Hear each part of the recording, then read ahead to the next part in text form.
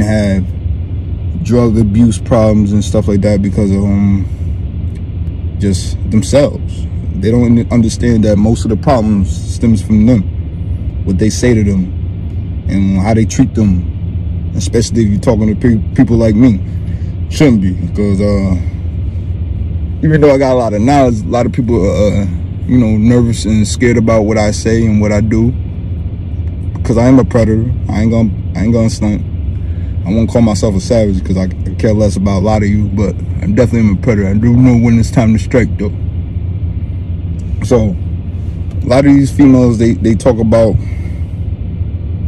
jealousy, like, oh, they scared their man being outside and this, that, and the third, but they know their man best out of anybody. So I'm like, you asking me silly questions that you know the answers to already.